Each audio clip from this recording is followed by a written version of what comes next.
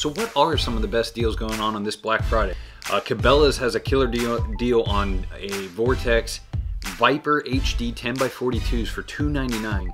XOP has a Hang On and Ultra Mini Series Sticks combo for $299. Tidewee has a code going around for 20% off. They have a pretty good budget rangefinder. Alps has 35% off store-wide, so that's a pretty killer deal on anybody looking to get some second-tier packs.